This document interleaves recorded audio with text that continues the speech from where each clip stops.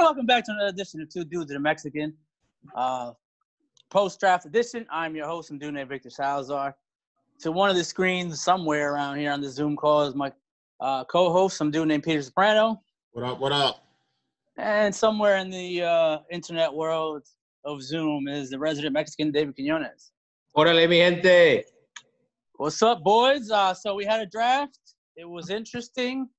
It was kind of weird to see Roger Goodell so happy to be in control of everything. But we had a draft. Pete, man, let's start off with you, the draft guru. Tell me about the draft, man. Tell me about the 2020 virtual draft and what the hell happened.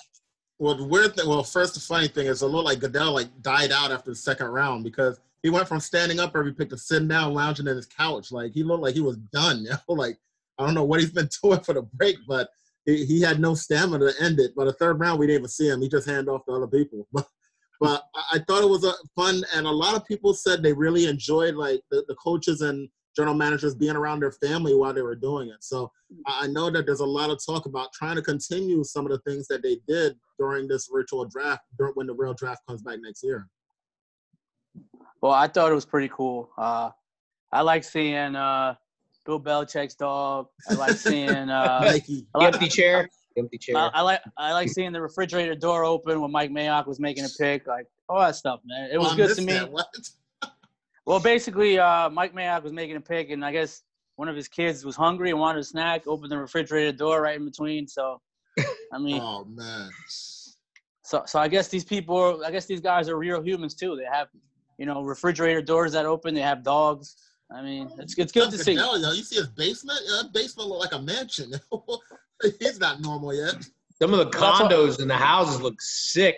Man. Obviously, depending on where GM was or each coach was, pretty cool. Cliff Kingsbury looked like he was from a part of Narcos with that house, man. He was great. That's what it's pretty interesting. That's what I said about Goodell, like having to do this from his basement.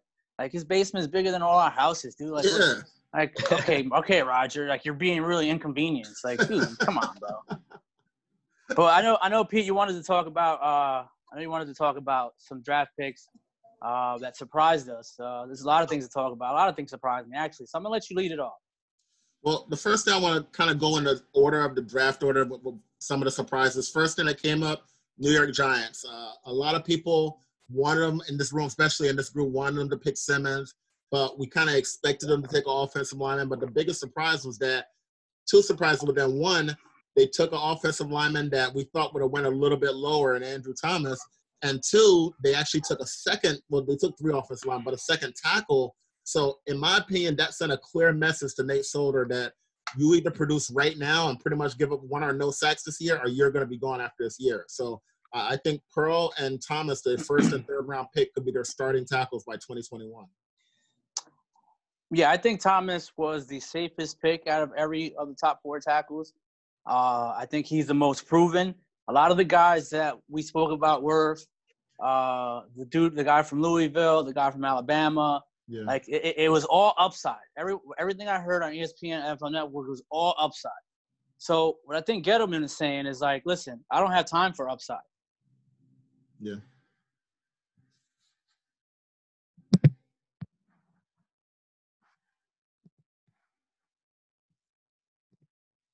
Be better in the long run.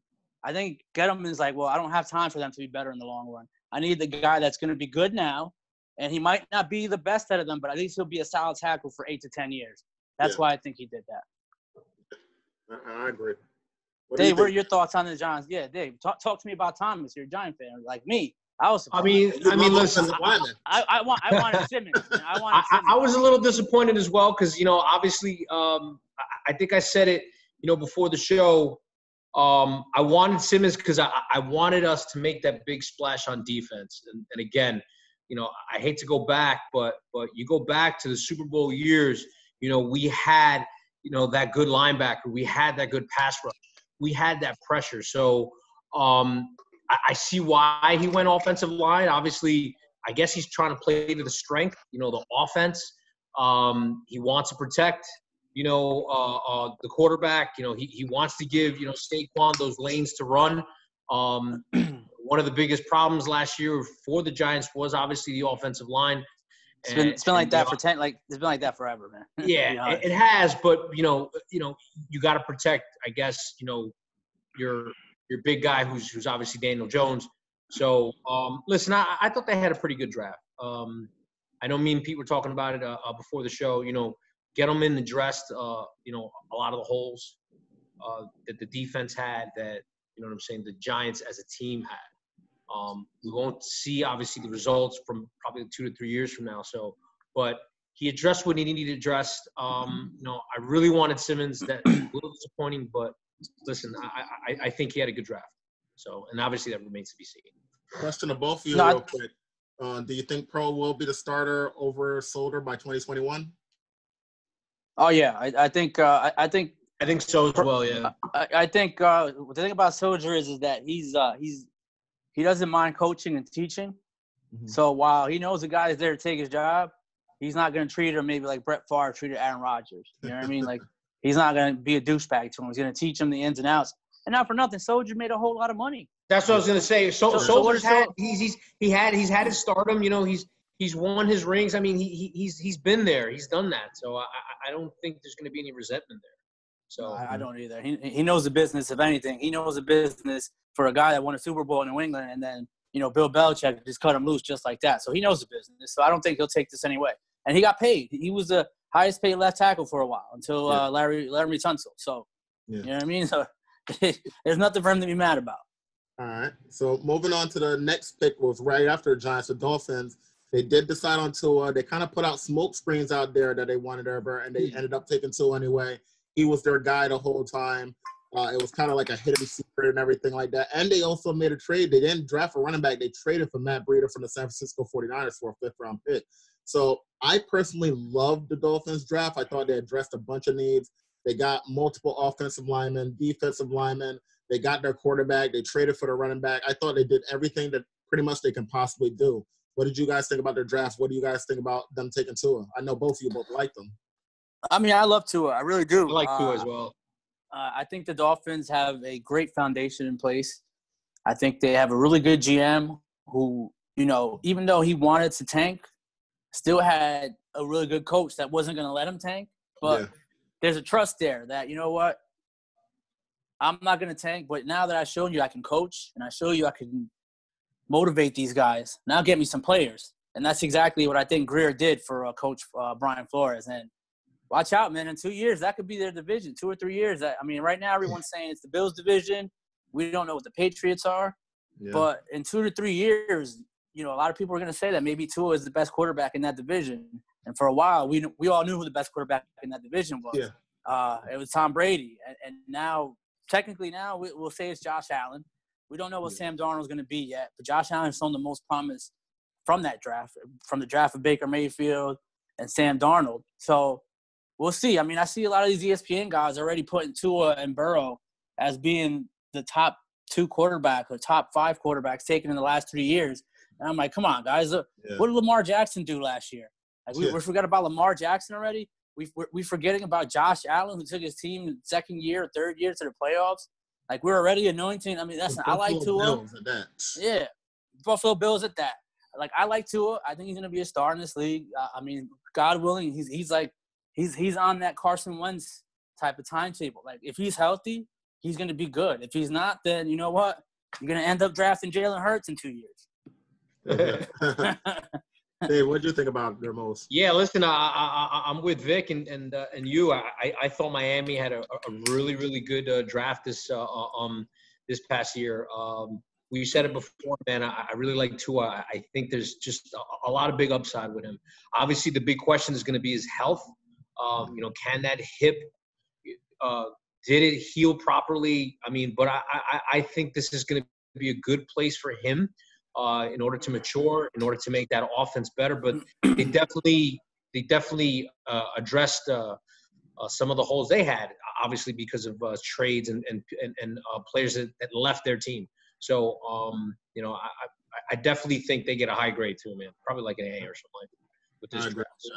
I thought they had one of the best drafts, and between Chris Greer, Chris Greer did a great job in terms of I know he initially wanted to tank, but you know what? This is what he envisioned, having a bunch of picks, and I think he hit on a lot of them. But we'll see over the next couple of years. As you know, you can't really grade them seriously without seeing them play. So we'll see how they work with their chemistry. Of course. I mean, it looks good on paper until it isn't on paper anymore.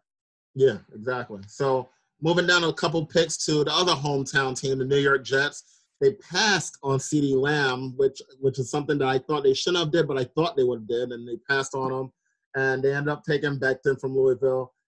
CeeDee Lamb falls over with the Cowboys. We'll get to that in a second. But what do you think about the Jets actually taking a chance and going with the kind of unproven high upside Becton over the more I thought they needed a top wide receiver? They got one later, but I thought CeeDee Lamb was the best wide receiver. What do you think about that, Dave? Listen, we were talking about this during the draft, man. I thought they should have went with CeeDee Lamb as well. But again, they addressed something concerning to them. Darnold took a back seat last year, obviously because of injuries and stuff like that. But they want to protect him, kind of like what the Giants are doing, trying to protect Jones. So Denzel Mims is not a bad pick. He's not a small receiver, so he's got pretty good speed. 6'3", like 210 or something like that. So I think they did pretty good in the draft as well. So again, they addressed a couple of things they needed. Kind of the same thing like the Giants, man. Like I wanted the Giants to make that big splash with Simmons. That would have been a big splash, I think, for their offense to have a guy like CeeDee Lamb, especially with Darnold, because he needs that number one. So obviously losing Robbie Anderson to free agency, but I think they had a decent draft. So here's the difference between Dave Gettleman and the Jets GM. Dave Gettleman's job is on the line, and the Jets GM has at least 3 years, so he can pick a guy with upside here. It's like Becton can probably be the best tackle in this draft based off his physicality, his measurements. I mean, he's 6'7", 318, 319, and runs what was it, like a 4'9", 5'1", 40? Like that's insane for a lineman. You know what I mean? He's actually even bigger than that too. Yeah, he might be bigger than that, right? But he ran the best times as a lineman. He ran times that tight ends run as a tackle. So the Jets have some time. Like the GM for the Jets has time to make these upside picks. And though I like the pick, I like the upside pick, I think you got to get Sam Darnold a number one receiver at this point. I mean, this is going to be his third year in the league, I want to say. Third year in the league. And he regressed last year. He was 7-6, but there's games that he just wasn't there. He was either partying with Pete or he was looking at ghosts or whatever. He saw ghosts. So you're going to give this guy number two receivers. You're not going to give this guy a number one receiver yet, and you're not going to see his talent until he gets a number one receiver. And in a time where you need to win, when you have these quarterbacks on their rookie contracts, I just think you had to give him a wide receiver in that portion. And maybe they do something via free agency. I'm not sure what's out there anymore. There's no number one receivers out there. Maybe they do a trade. Maybe something happens. But I think the pick right there was CeeDee Lamb or even the dude from Alabama, not the fast one. What's his name? Jerry Jeudy. I would have taken Jeudy at that point, Jeudy or Lamb. Like that, I think that was the easy pick to make. And I get it. They want their DeBickershaw Ferguson. But we'll see what happens. Time always tells. Maybe Le'Veon Bell has, a Le'Veon Bell type season and make things easier for Sam Darnold. And then we get a number two receiver that has 80 receptions on that team. But again, it's all on paper now. So we'll have to see what happens. You know what's the weird thing about them and the Giants is that, as Dave said, they didn't make the flashy pick or the guy that we thought could be an Isaiah Simmons could be the best player in the draft. CeeDee Lamb could be the best wide receiver in the draft.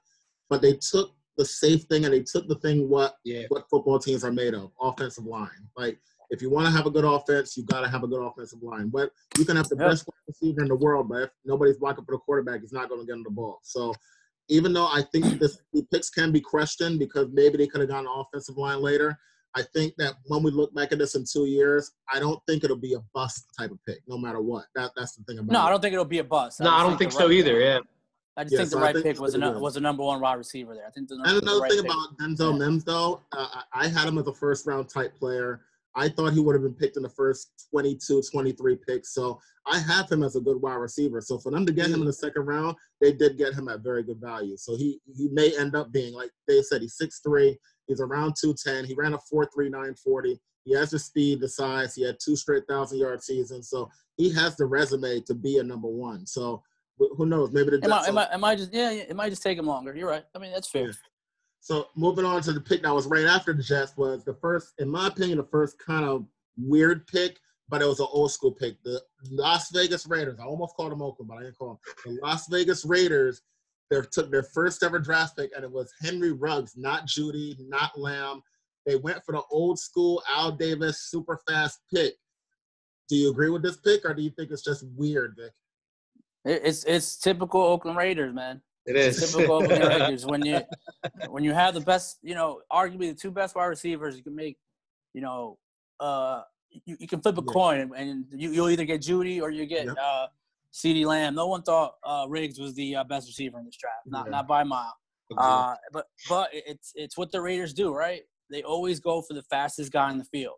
Yeah. And some you can say it's valid because there's a team in Kansas City that is pretty fast. Yeah. And maybe they want to keep up with them at that point. But I just think Judy, probably the best route runner in this draft. Yeah. And CeeDee Lamb, with everything that he has, is probably the best receiver here. To get a one-dimensional receiver here in this spot, I think was a mistake. I think you could have got Riggs later. But even if you didn't get Riggs, you would have got one of the 2 best receivers, either an excellent route runner or just a total package in CeeDee Lamb. Dave, what do you think? Yeah, I mean, I it's definitely risky. I think so. I think Ruggs is incredibly talented. If you watch his tape, he's fast. He is a burner. But I think it's a lot of risk, especially for a pick that high. I definitely either would have went with CeeDee Lamb or Jerry Jeudy. But I mean, that's the Raiders, man. That's Las Vegas. Is Carr even gonna get on the ball? I guess. I mean, he better. I mean, especially a pick that high. So, but I'll be honest, I'm not surprised. I mean, because traditionally, they have gone for those speedsters that pretty much kind of don't amount to anything.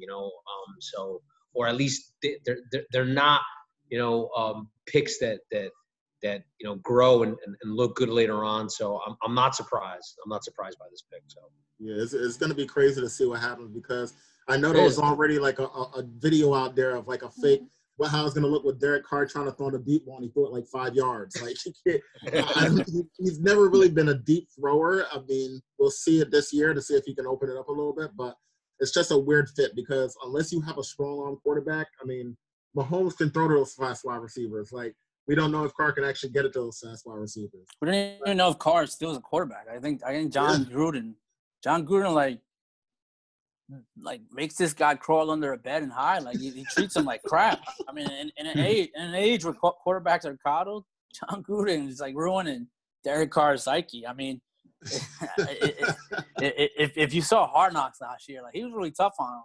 And listen, I don't mind my coach being tough on my quarterback, but in an era where you got to baby these quarterbacks and quarterbacks aren't as strong, tough-minded, like maybe the Bradys and the Brees of the world that we have left now, like everyone wants to be coddled. Everyone wants the players coach. I don't know, man. Derek Carr, I think Gruden's going to move on from Derek Carr in like a year, man. I'm actually surprised he hasn't moved on from him yet.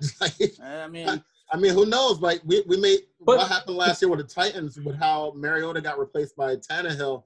Maybe this year Mariota will be replacing Carr in the middle of the year. But the offense did pretty good at the end there. So, I mean, they were winning games. I mean, that offense started clicking. So, I mean, maybe what Gruden's doing is working. I mean, you never know. Well, we'll see. It remains to be seen. It's just a small sample size. Yeah. But we'll see. The Las Vegas Raiders, I mean, win, baby, win is the slogan. They haven't won much in years. There you go. And sometimes when you change the venue, you change the city, man. I mean, hey, anything can happen. So, or Gruden will gamble on his team and be banned from football like Pete Rose. People, yeah, exactly. People killed Gruden when he took over that team. He traded Mack and he traded all. But, if they hit on their draft picks, like they turned around the defense last year. They got sacks from everybody that they drafted. So if they got a couple of people this year that can work out, I mean, that team's going to turn around much faster than people think. Like, I know it's good to make fun of people, and especially on social media and Gruden and everything like that, but he's already turned that team around to where they were a tough team last year. All right, so moving on to the next team. We already were speaking about wide receivers, speaking about speed, and now we move on to the Dallas Cowboys, who I'm going to say they were lucky for Lamb that they were able to get Lamb to drop that far down to number 17. And to me, they also had one of the best drafts of anybody because they got Lamb. Their three biggest needs were a third wide receiver. They needed a center to replace Cedric, who retired, and they needed a cornerback. And they got Lamb in the first round, luckily. Trayvon Diggs, who I thought was a first-round pick, propelled them in the second round. And then later on, they got the center from Wisconsin, and we always know that centers or any offensive line from Wisconsin is usually going to be pretty solid, and they got him. So they filled all the needs that I thought they needed to fill, and I think they're going to be one of the favorites and a legitimate favorite, not just a paper favorite this year. What do you think, Vic?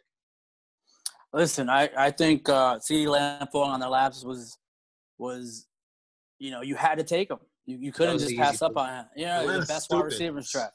Atlanta's stupid. They could have had, 3 type 1 receivers, Calvin Ridley, Julio Jones, and CeeDee Lamb, probably the best wide receiving core in football. Yeah. Give Matty Ice, some time. You give Matty Ice another weapon.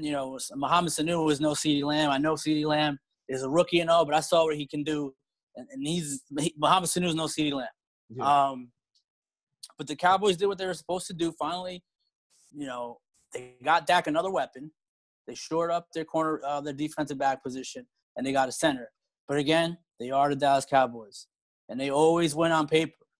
Doesn't matter what they do, they always win on paper. Yeah. When it comes down to it, the Cowboys always disappoint. I'm not sure what's going to happen this year. I think, to me, the clear favorite in the NFC is still the 49ers. They said, F this offensive thing that you guys have got going on in the rest of the league. We're going to stack up our defensive line. We're going to, trade for this offensive tackle. We're going to beat you in the trenches. And you know what? If we had 2 more defensive tackles last year, we might be Super Bowl champions. So we got the formula. So I think the Cowboys are up there. I mean, it's still a toss-up between Philly and Dallas in the NFC East. But the NFC, just in general, you have teams that are stacked. It's the stacked conference, dude. Like it's to make the playoffs is just going to be tough. Like, you're not going to sneak into the playoffs in the NFC, and to come out of the NFC, you're going to come out black and blue. Then it's going to be a tough threading for any team to come out of the NFC, and especially any team that has to go to San Francisco and play that defense. But I give them an A for their draft, and I'm a Cowboy hater. But again, it's always on paper the Cowboys look good. It's never on the field. What do you think, Dave? Yeah, listen, I agree, man. The Cowboys, they came out, with a really, really good draft. Probably one of the best out of the whole league. So, obviously, CeeDee Lamb, fell on their lap.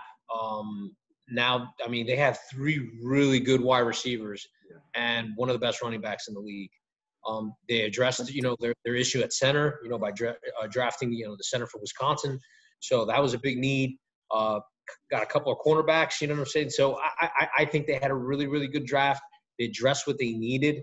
And, I hate to say it. And again, I'm a Cowboy hater as well, but, on paper, I think they're the favorites to win the NFC East and probably, make it, definitely into the playoffs, obviously, but maybe even far into the playoffs. So on paper, that remains to be seen, though. So, huh?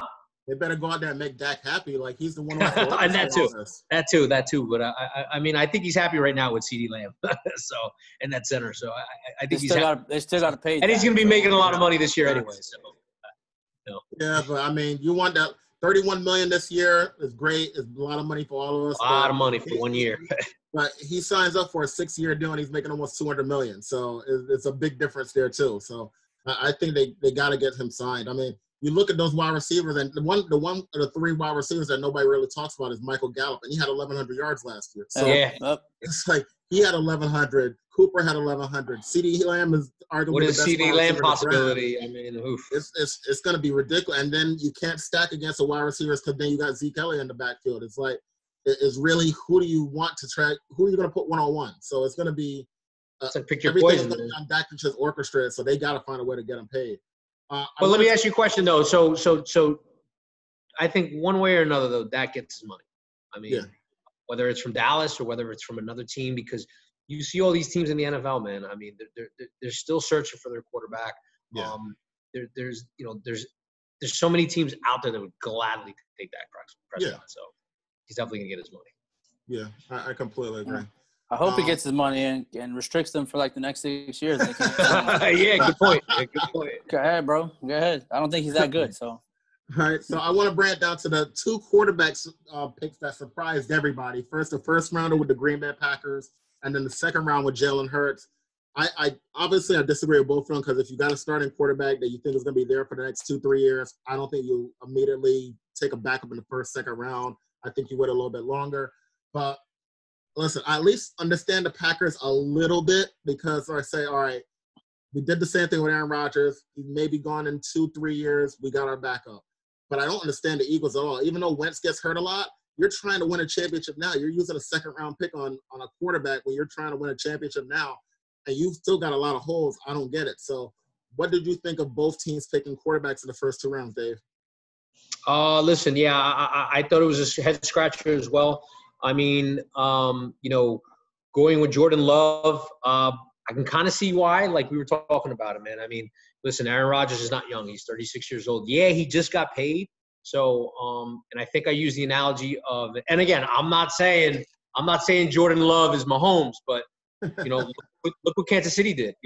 They drafted Mahomes. We're playing that back.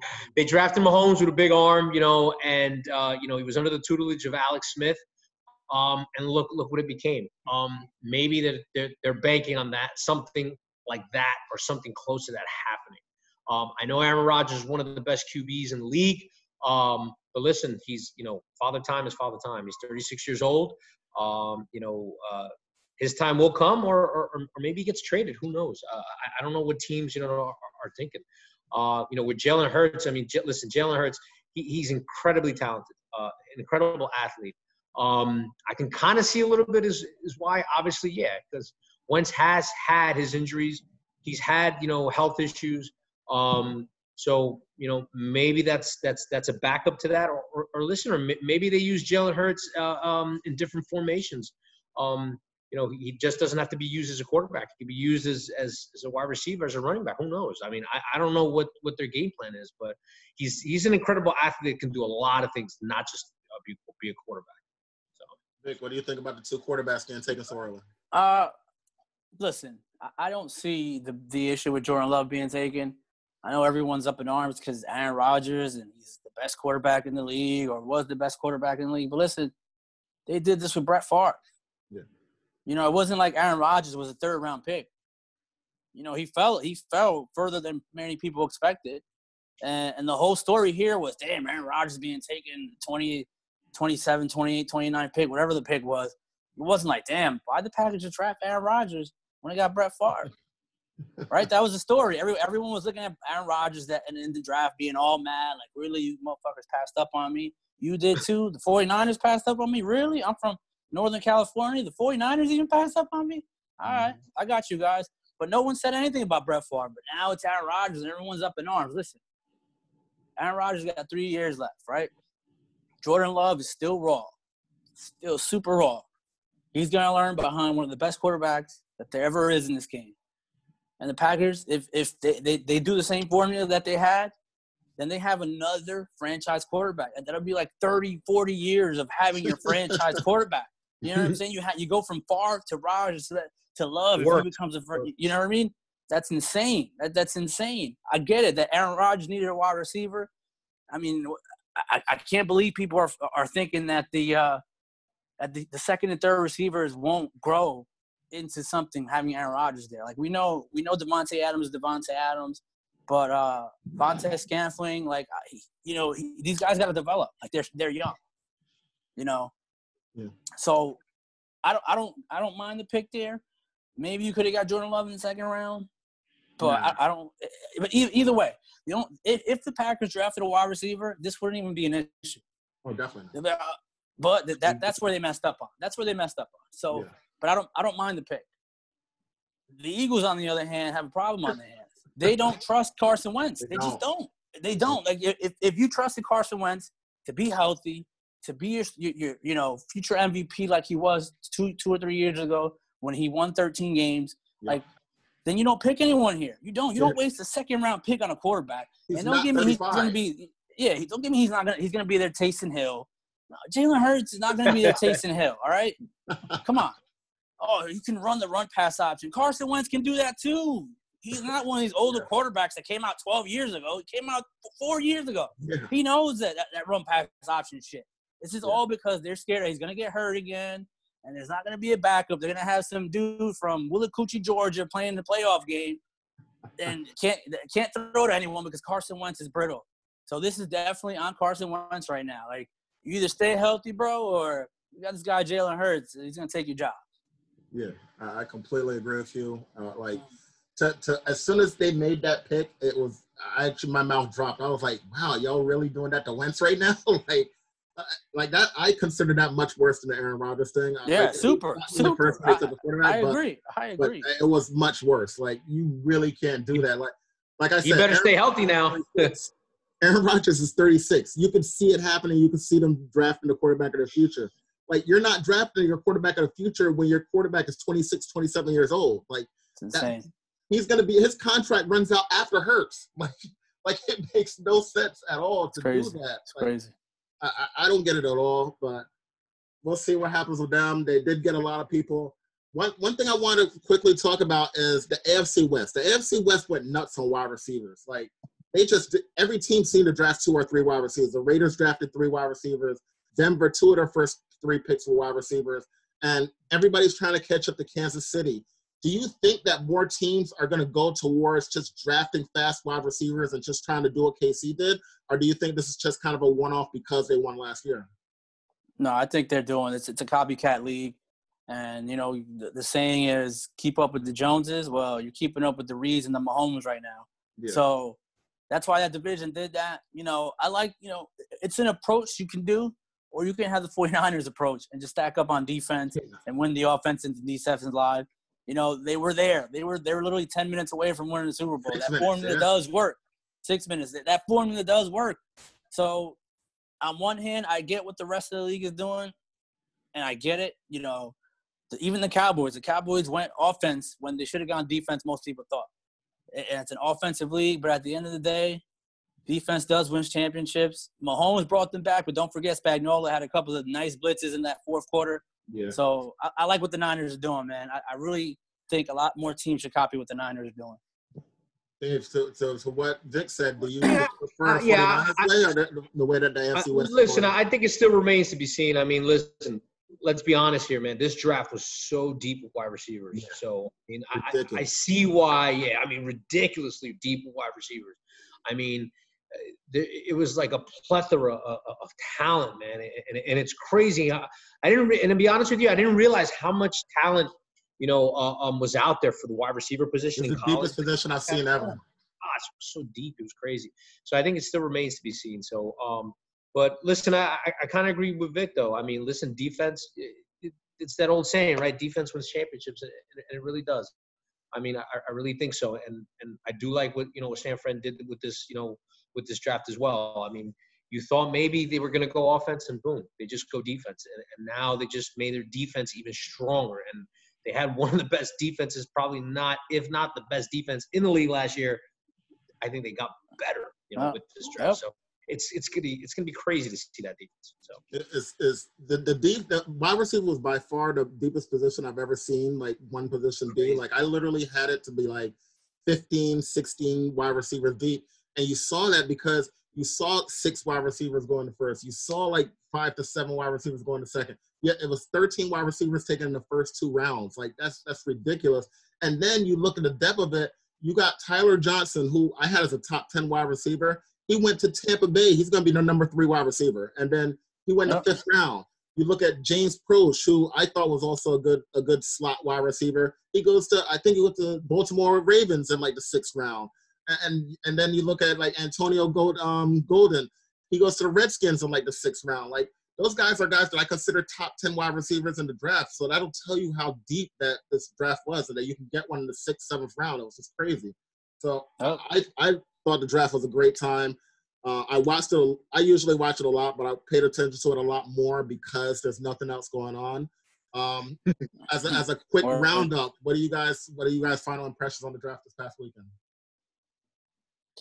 I'll go first. Like I said, I liked it. I like the virtual. I mean, you do miss the fans. You do miss the reactions. You do miss the fans booing Goodell. Like, I miss that. Like, those boos from the virtual little screen that they had. That was pretty stupid. Yeah. But I liked it. I like the virtual part. I like the humanizing part of seeing these coaches, these general managers, in their home, not in a normal draft room. Like, I also like the fact that they have backstories. They have more backstories on some of these players than they do when they normally have it. And to be honest, the first round went quicker than it has in the last 2 or 3 years. Like, no one really used the full 10, 15 minutes, whatever the time slot was, minus the Cincinnati Bengals, who had 6 months. Who had 6 months to figure out, who they had to pick. As soon as someone was picked, like, they went to the family's house, and like 3 or 4 minutes later, somebody else's pick was in, and somebody else's pick was in. Like, it was really fast. And maybe because it was virtual that it was fast, and you didn't have Deion Sanders and, whoever from ESPN interviewing the players right after. So it's like, it didn't drag it out that long where you had to wait 17 minutes between pick 1 and pick 2. So if they can, like, figure out a way to make this draft somewhat shorter, live, without being virtual, I'm all for it. That's what I got from the virtual thing. It's just the quickness of the picks. What do you think, Dave? Yeah, I enjoyed it. I mean, obviously, there's not much to watch, especially when it comes to sports, except for reruns. But it was great, man. To have that human element, to see, some of these players, waiting and to see the reactions of their families and what they do and some of the non-reactions. It was crazy, man. It was really nice to see all that stuff. So supposedly they're gonna use what kind of worked, this draft for the next one. So it'll be cool to see a combination of what traditionally it is to what it is now. So should be cool for next year. So. All right. So with that said, the NFL draft is now wrapped up. We get to have virtual training camps as guys are starting to call in, learn their playbooks and everything like that. And in a couple of weeks, the schedule will be out. You get to see when hopefully we'll be able to get games maybe next year, I would think. So with that said, next year? Yeah, that's what I'm thinking, next year. Like, maybe next calendar year, not football season year. So maybe we'll do Listen, man, there's parks that are opening up next week. Yeah, so they are. maybe I just don't know if that's they're a going to good allow turn. 50,000 people in a building now. I'd rather watch it without fans, to be honest with you. The only thing, my only gripe with that is that, if you're constantly testing these players and we don't have, an enormous amount of tests for the regular people, like, that's my only gripe with it. Yeah. If that's the case, then I'd rather them hold off until everyone can be tested and people, obviously, this is a corporate world, capitalism, people with money are going to get the test, but that's my only, like, moral gripe with sports coming back is the constant test that they're going to be receiving where they don't need it, where there's people out there that need the test and can't get it, don't have access to it. Yeah. But if we can figure out a way to make it happen where everyone gets the test and we got football, baseball, basketball, hockey, I'm all for it. All right. So with that being said, don't take the test away from the real people. We need it too. So this is only the first part of Two Dudes and a Mexican. We wanted to get you the football stuff. We're going to come back and talk about the documentary for part 2. So come back and see us for that in a second. All right. Peace. Later, mi gente.